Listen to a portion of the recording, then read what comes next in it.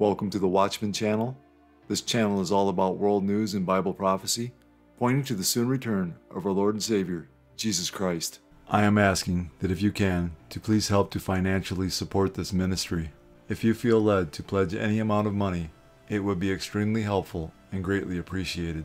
There is a PayPal link in the description box and in my pinned comment below. You can also donate using Cash App. My cash tag is $Watchman 1963. Thank you all so much for your prayers and support. God bless. Colossians 2:8.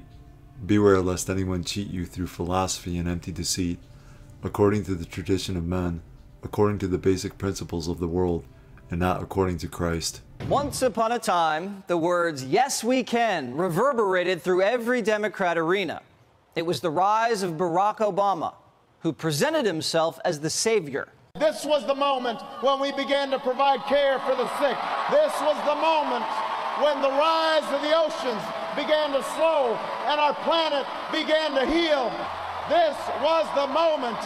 This was the time when we came together to remake this great nation. From his biblical prose to the Greek columns, Democrats were fainting like they were witnessing the second coming. Looks like somebody might have fainted up here. If we got some of the EMS, somebody. Don't worry about it. Folks do this all the time in my meetings. We got somebody who fainted. This is what happens. They'll be okay. Just give them a little room. Everybody bend their knees one time. They just don't like your knees. The media breathed life into it. Barack, the Messiah. Messianic rhetoric infuses Obama rallies. Can a Messiah win twice? They made Obama sound like he could walk on water and depicted him that way. Photographers put halos on him. To them, Obama was a god. He made so many promises. We thought that he was going to be, I shouldn't say this at Christmas time, but the next Messiah. Now, revering Obama as a Messiah was gleefully embraced. But Republicans praying at a Trump rally, now a dangerous religious cult. Suddenly, praying on the Bible was controversial. All Americans need a Bible in their home, and I have many. It's my favorite book. I'm proud to endorse and encourage you to get this Bible. We must make America pray again. Last week, the former president promoting a God Bless the USA Bible, which includes documents from America's founding. Trump partnering with Lee Greenwood, whose famous song, God Bless the USA, you hear playing at his rallies. This isn't out of the ordinary. During World War II, FDR sent signed Bibles to American soldiers. He even wrote a foreword to the New Testament. Jimmy Carter is selling a signed Lessons from the Bible book online. It's over $300. Oh, and then there's the Jimmy Carter signed Bibles that are available right now for purchase for $98. Trump's $59.99. Today, Democrats are acting like Trump committed an act of blasphemy. It is so insulting to me, as one who grew up in the church and have been a preacher since I was a boy, for him to not only come with selling Bibles during Holy Week. I mean, this is the week that we that believe in Christ, the real Christ. Donald Trump speaks and is the most divisive, cruel person in the history of the presidency. And obviously, it's an exact opposite of what Jesus' message was in this. Donald Trump does this and then is backed by certain people of the faith. It just exposes the rot that exists in faith communities in America. Mm-hmm. When fascism comes to America, it will be waving a flag and holding a Bible. Yeah. That is what we are looking at right now. Remember that in November. It's blasphemous. Okay, are we really looking at Al Sharpton to tell us what God wants? And the media is acting like it's tacky for Trump to promote the word of God.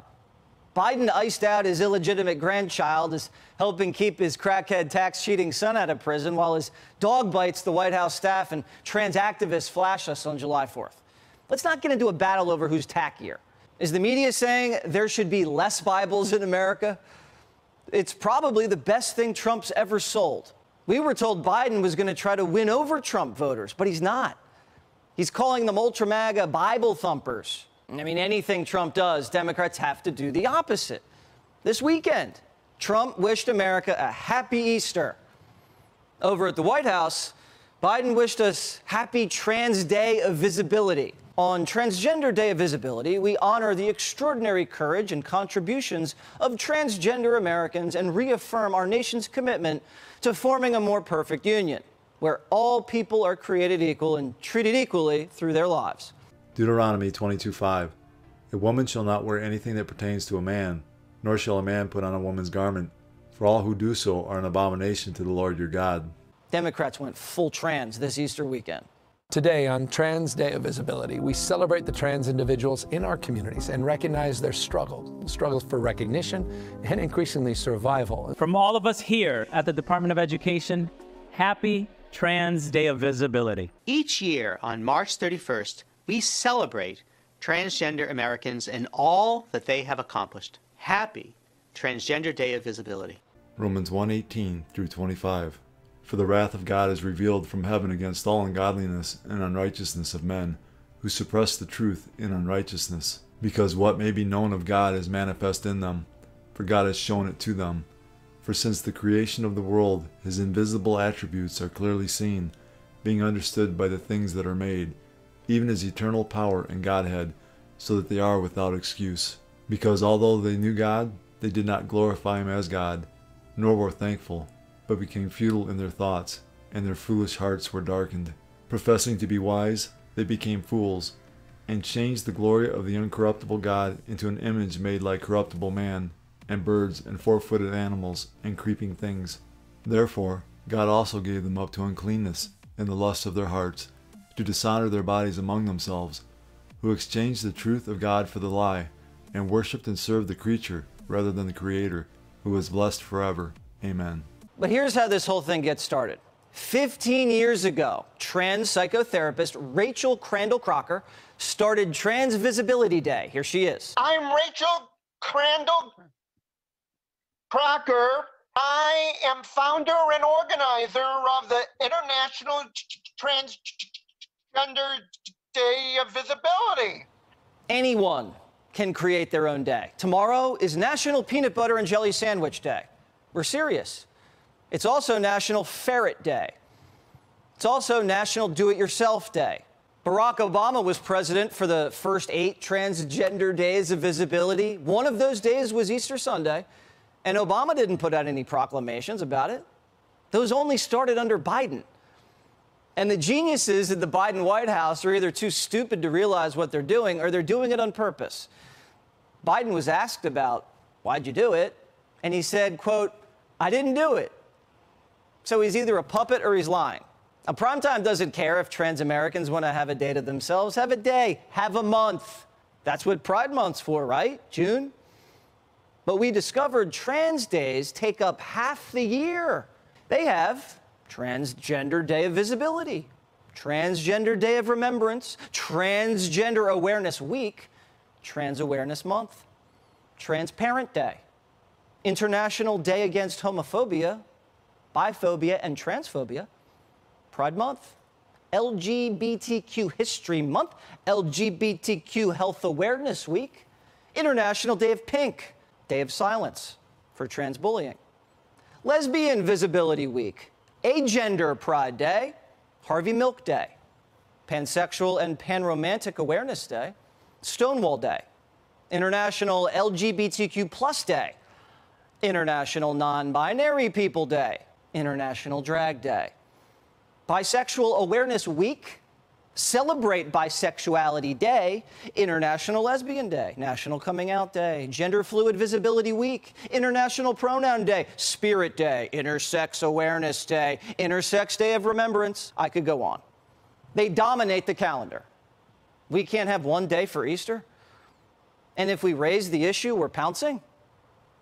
Trans Easter's now a thing, but Trump asking for prayer is tacky? I don't know about you, but I don't think the trans community is suffering from a lack of visibility. It's all we see.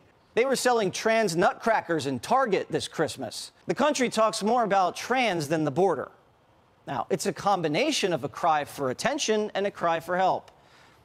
We're handing over bathrooms, the English language, and now half the calendar. If we've learned anything from history, is that communism rooted religion out, so people would worship the state instead of God. So be proud of your faith and don't let anybody demonize you. Never be ashamed by what you believe in your heart. And happy Easter. Romans chapter 1 tells us God has revealed to mankind that he is the creator of all things, and that he has made it known to mankind that they are without excuse through his creation that he exists. God demands that we worship him and recognize him as the creator. And when a society does not glorify him as God, he gives them up to 3 phases of judgment. Romans 1 verse 24 says, "Therefore God also gave them up to uncleanness and the lust of their hearts." The first phase of judgment is an impure heart. The second phase of judgment is of the body, verses 26 and 27. For this reason God gave them up to vile passions, for even their women exchanged the natural use for what is against nature. Likewise also the men, leaving the natural use of the woman, burned in their lust for one another, men with men committing what is shameful, and receiving in themselves the penalty of their error which was due. The third phase of judgment is in verse 28. And even as they did not like to retain God in their knowledge, God gave them over to a debased mind, to do those things which are not fitting. First, the heart is rotten, then the body follows, and then the mind goes. The moral law of God written on the heart has literally been stomped out and replaced with cultural immorality. Immorality now goes in every direction. The mind is corrupt. People don't think right. They advocate all the wretched things and depreciate all the virtuous things. And what flows out of this pornographic, homosexual, depraved culture? All evil, verses 29 through 32. Being filled with all unrighteousness, sexual immorality, wickedness, covetousness, maliciousness, full of envy, murder, strife, deceit, evil-mindedness. They are whisperers, backbiters, haters of God, violent, proud, boasters, inventors of evil things, disobedient to parents, undiscerning, untrustworthy, unloving, unforgiving, unmerciful, who knowing the righteous judgment of God, that those who practice such things are deserving of death, not only do the same, but also approve of those who practice them. Joe Biden should be ashamed of himself. And all these people say, yeah, but this is the day we've always recognized Transgender Visibility Day. Well, recognize it another day, not on Easter Sunday. It's an affront to the Bible, and quite frankly, it's an affront to biology. There are 2 genders. People can't just go in and out of one like a revolving door. And it's time that we stand up and say, you know, we need to help people who are confused. We need to feel for them. We need to get them some assistance. But we don't need to somehow completely surrender to this nonsense and pretend that it's normal. It's not normal. Verse 32 brings Romans chapter 1 to an end with a very bleak view of human nature. The point of the last half of the verse is to show that many people not only do things that they know deserve death, but also entice others to do them and approve when they do. In other words, the end point of depravity is not just the love affair with sin, but the desire to bring others with you to destruction. It's not just that people choose death for themselves in the passion of sin, but that they become suicidal at the spiritual level and assist others in eternal self-destruction by approving their sin. We are watching this play out right before our very eyes. Jesus said, as a sign of his coming and the end of the age, there would be an increase in deception, false Christs who will deceive many, wars and rumors of wars, nation against nation and kingdom against kingdom, famines, pestilences, earthquakes, Christian persecution, apostasy, false prophets, and lawlessness, causing the love of many to grow cold. Jesus said all of these signs would come like birth pains. Jesus was likening last days events to a woman in labor. As the labor progresses, the pains increase in both frequency and intensity until the baby finally comes. As we get closer to Jesus' return, all the signs he gave us as a sign of his coming and the end of the age will become more frequent and more intense. All of these signs are manifesting around the world in our time. In the last days, the prophet Zechariah tells us Israel will be the focal point of world conflict, and he gives a dire warning to the nations who would dare come against Jerusalem. Zechariah 12:2 and 3. Behold, I will make Jerusalem a cup of drunkenness to all the surrounding peoples, when they lay siege against Judah and Jerusalem. And it shall happen in that day that I will make Jerusalem a very heavy stone for all peoples. All who would heave it away will surely be cut in pieces, though all nations of the earth are gathered against it. This prophecy is unfolding right before our very eyes. Harsh retaliation, punishment, revenge, That's what Iran is threatening against Israel after an attack on its consulate in Syria. The strike killed 2 Iranian generals responsible for aiding terror groups in their war against the Jewish state. The attack on the consulate building in the Syrian capital is considered an attack on sovereign Iranian territory.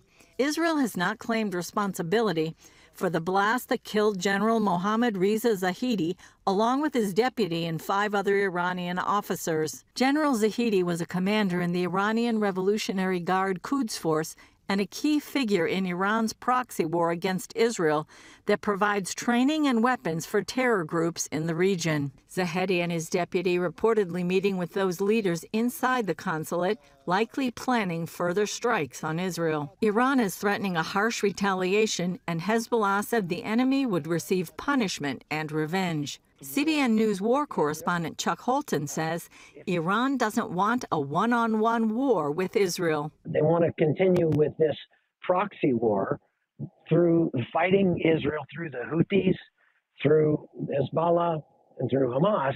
That includes sending weapons to terrorists inside biblical Judea and Samaria, also known as the West Bank. Israeli forces operating in the territories discovering weapons shipped by Iran. Massive amounts of explosives. They're starting to find mines, landmines, hand grenades, rockets, light anti-tank weapons, all sorts of weapons like that. And that bodes very poorly for Israel. If a force the size of the one from Gaza that struck Israel on October 7th came out of Judea and Samaria instead, the destruction and death toll could be much worse. Because it basically surrounds Jerusalem on 3 sides. If 1,500 bad guys had come across into Jerusalem and started going crazy, they could have easily killed a lot more people. They could absolutely wreak havoc in Jerusalem, the capital city. Zechariah goes on to tell us that God will use the Israeli Defense Forces to destroy the Muslim nations that seek their destruction. In that day I will make the governors of Judah like a firepan in the woodpile, and like a fiery torch in the sheaves. They shall devour all the surrounding peoples on the right hand and on the left. But Jerusalem shall be inhabited again in her own place, Jerusalem. It represents a major escalation in Israel's fighting with its regional adversaries. Suspected Israeli warplanes on Monday destroyed the consular annex of the Iranian embassy in Damascus. Tehran said several military officers were killed and vowed revenge. The Zionist regime has put blind assassinations on its agenda in the struggle to save itself. But it should know that it will never achieve its sinister goals with such inhumane measures. This cowardly crime will not go unanswered. According to Iran's Revolutionary Guard Corps, Mohammad Reza Zahedi, a top commander of its Quds Force, died in the strike, along with his deputy. The Quds Force supports Hamas and other allied militant groups like Hezbollah, Palestinian Islamic Jihad, and the Yemeni Houthis. Israel has long targeted Iran's military installations in Syria and those of its proxies, but the attacks have intensified since October 7. Monday's strike was the 5th in a week to hit Syria, a close ally of Iran. It also comes after an escalation in cross-border fighting between Israel and Hezbollah in Lebanon. Last week, the Israeli defense minister signaled the country would be taking a more proactive approach in the region. We've turned from being the ones repelling Hezbollah to the ones who are chasing them. We reach all the places they're present. The attack on the Iranian consulate prompted demonstrations in Tehran. Protesters burned Israeli and American flags and called for Iran to respond to the attack. As a sign of his coming and the end of the age, Jesus declares, "And you will hear of wars and rumors of wars. See that you are not troubled, for all these things must come to pass, but the end is not yet. For nation will rise against nation, and kingdom against kingdom." The prophets of the Old Testament prophesied of these future military conflicts in Isaiah 17:1, in which Damascus, Syria will be destroyed in a single night. Jeremiah 49, the prophecy of Elam, which could infer an Israeli attack upon Iran's nuclear program. Psalm 83, in which the Muslim nations that border Israel will mount an attack on Israel in order to cut them off from being a nation. Ezekiel 38 and 39, known as the War of Gog and Magog. In this prophecy, a coalition of nations led by Russia, Iran, and Turkey will attack Israel in the last days in order to take Israel's wealth. God controls the skies and the rain. God controls the wind. God has power over the clouds. God has power over lightning. God is in control of all things, including the weather. The major spring storm on the move right now. Tornadoes, hail, thunderstorms, and high winds threatening some 50 million people. Some scary moments like last night here in Missouri. A tornado-warned supercell barreling across the western suburbs of St. Louis. You can see some of the damage done to the roof of this house. It's part of it torn off and debris into that tree. Flash flooding, too. A lot of the streets around St. Louis this morning are covered in water, and this was just one of several severe storm clusters pummeling this part of the country. Overnight, severe weather wreaking havoc for millions of Americans across the Midwest. A trail of destruction in Barnsdall, Oklahoma, after a possible tornado swept through the town. Homes there shredded, piles of debris filling the streets. This entire neighborhood seemingly without power, illuminated only by police cars. It's going up. In another part of the state, video capturing a looming funnel cloud. At least 4 tornadoes reported overnight in Oklahoma and Missouri. The state also pelted by hail. One resident finding chunks the size of golf balls. Look at the size of these guys right here. Similar scenes down in Texas. I only brought a quarter for comparison, but look at that. Also in the tornado watch zone overnight, Illinois. Lashed by fierce winds. Now that same storm gathering strength and heading east. In the book of Job, chapter 37, 5 through 13, we learn that God controls the weather. God thunders marvelously with his voice. He does great things which we cannot comprehend. For he says to the snow, fall on the earth, likewise to the gentle rain and the heavy rain of his strength. He seals the hand of every man, that all men may know his work. The beasts go into dens, and remain in their lairs. From the chamber of the south comes the whirlwind, and cold from the scattering winds of the north. By the breath of God ice is given, and the broad waters are frozen. Also with moisture he saturates the thick clouds. He scatters his bright clouds, and they swirl about, being turned by his guidance, that they may do whatever he commands them on the face of the whole earth. He causes it to come, whether for correction, or for his land, or for mercy. Correction is the Hebrew word shabbat, which means, literally, a stick for punishing, writing, fighting, ruling, walking, etc. Job 37:13 can be translated like this. He causes it to come, whether for punishment, or for his land, or for mercy. God controls the weather for 3 reasons: for punishment, for his land, or for mercy. The extreme weather we have been witnessing is clearly punishment.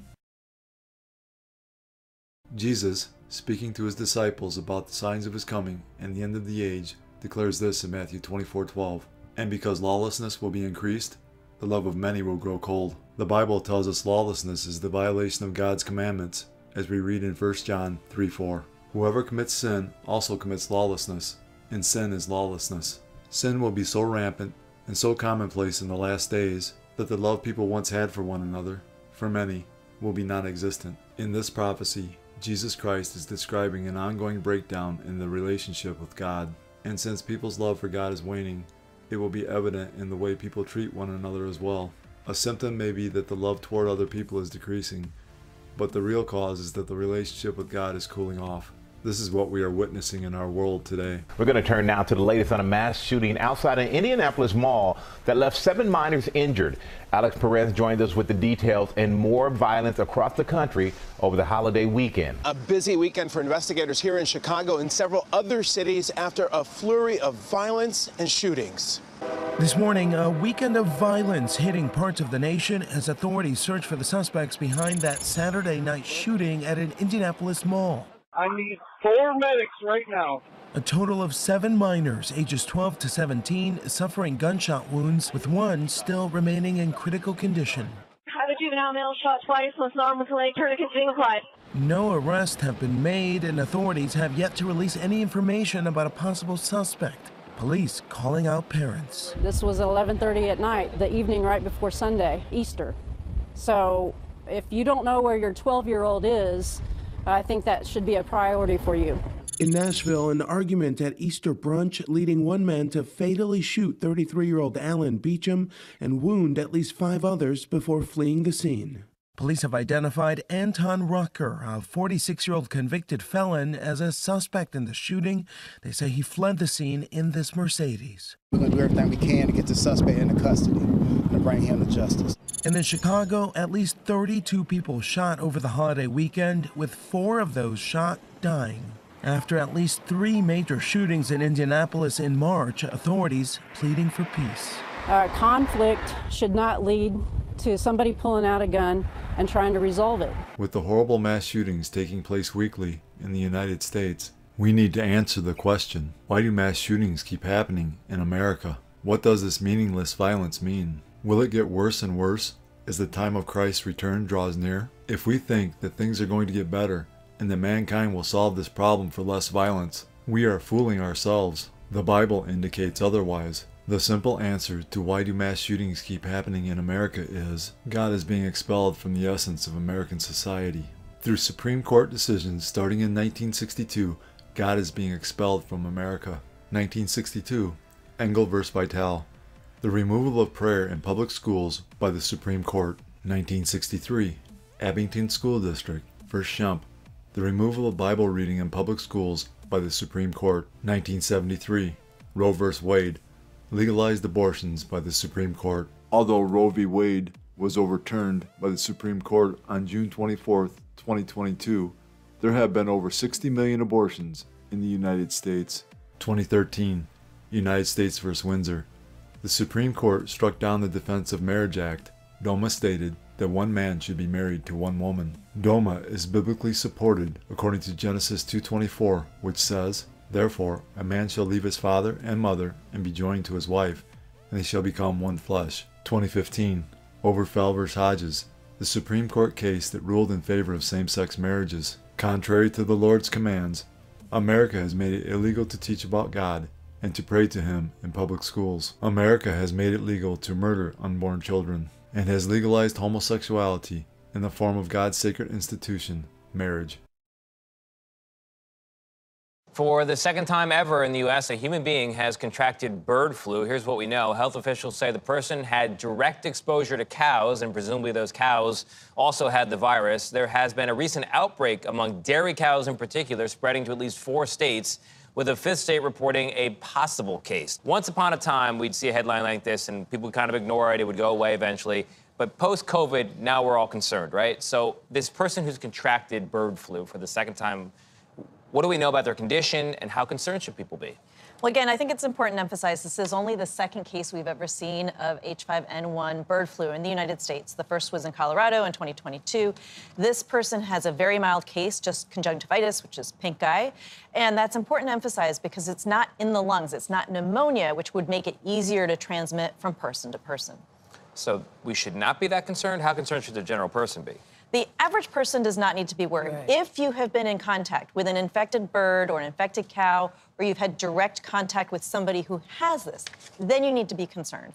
But for the general public, there's really very low risk at this stage. Should we be worried about the meat supply or the milk supply? Well, in terms of the milk supply, they are disposing of milk from the infected cattle. They are being isolated. Remember, isolation from COVID. They're doing the same thing with the cows so that they don't infect the rest of the herd.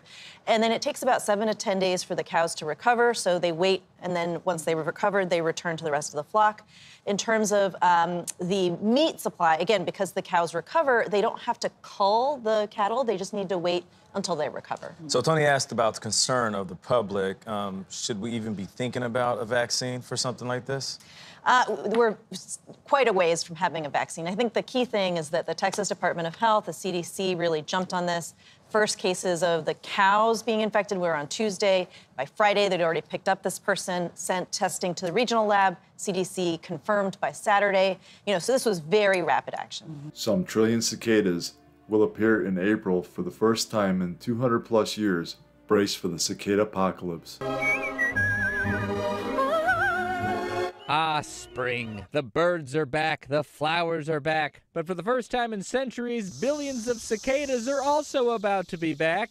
Yay. 17 and 13 doesn't overlap too often. As entomologist Dr. Frank Krell was alluding to there, in a few weeks, the brood of cicadas that emerges every 13 years and the brood that emerges every 17 years are gonna pop out of the ground at the same time, which last happened in 1803.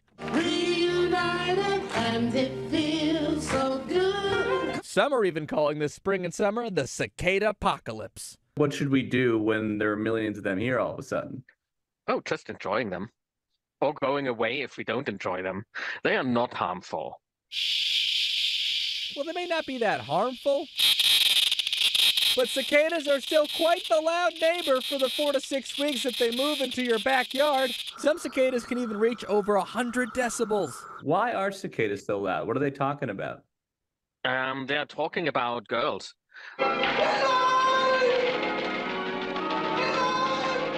Yes, according to Dr. Frank, we're just going to have billions of males audibly competing with each other to grab the attention of the female cicadas. When they come out, they have to be quick. Before they get eaten, they have to find a mate and mate. Now, to be clear, it's mostly the 13-year cicadas impacting the South and Appalachia, while the 17-year cicadas hit the Midwest. The Bears. The Bears. But in states like Illinois, they might get both in the same forests. Sorry, guys. Also, it's about to get real wet because according to the National Academy of Sciences, a new study finds that cicadas have the fastest urination velocity in the world at 3 meters per second. That is more than elephants and horses, guys. News you can use, Danny. You're welcome. Way to scare us to begin spring. Ew. I have nothing to say. A surge of cicadas is expected here this spring, more than we've seen in over 200 years. Two groups of the insects called the Great Southern Brood and the Northern Illinois Brood emerged at the same time in late April. Scientists tell us 16 states in the Midwest and Southeast will be buzzing with about 1 trillion cicadas. Holy moly. It's a rare event that will last about 6 weeks. When the hordes of male cicadas start humming to find a mate, the noise can be even louder than a plane. Shut it down, ladies. Shut it down. This dual surge won't happen again for another 221 years. Spring brings flowers, you know that. It brings birds. And for the first time in centuries, billions of cicadas. Ugh. Scientists say in just a few weeks, the brood of cicadas that emerges every 13 years. Anything that emerges is bad news, right? Yeah. Nothing ever good comes when somebody emerges. Luke 21:26 through 28. Men's hearts failing them from fear and the expectation of those things which are coming on the earth, for the powers of the heavens will be shaken. Then they will see the Son of Man coming in a cloud with power and great glory.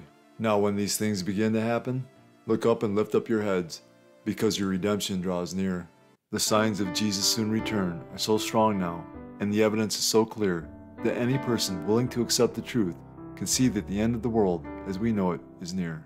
For God so loved the world that he gave his only begotten Son, that whoever believes in him should not perish, but have everlasting life. For all have sinned and fall short of the glory of God. But God demonstrates his own love toward us, in that while we were still sinners, Christ died for us. For the wages of sin is death, but the gift of God is eternal life in Christ Jesus our Lord. That if you confess with your mouth the Lord Jesus and believe in your heart that God has raised him from the dead, you will be saved. These are the ABCs of salvation. A. Admit that you're a sinner. B. Believe in your heart that Jesus Christ died for your sins, was buried, and God raised him from the dead. C. Call upon the name of the Lord, and you will be saved. Jesus paid the price for mankind's sin. He has provided a way to spend eternity with him and the Father. All you have to do is believe in the Lord Jesus, and you will be saved. God has already done all the work. All you must do is receive, in faith, the salvation God offers. Fully trust in Jesus alone as the payment for your sins. Believe in him, and you will not perish. God is offering you salvation as a gift. All you have to do is accept it. Jesus is the only way of salvation. That being said, we must repent of our sins. While repentance is not a work that earns salvation, repentance unto salvation does result in works. It is impossible to truly and fully change your mind without that causing a change in action. In the Bible, repentance results in a change in behavior. Repentance, properly defined, is necessary for salvation. One day, Jesus is coming. You may be at church. You may be at work. You may be asleep. God grant that you will be ready when he makes his personal appearance. My God, what if his appearance occurs on a Sunday morning? My prophetic word to you this morning is get ready! Get ready!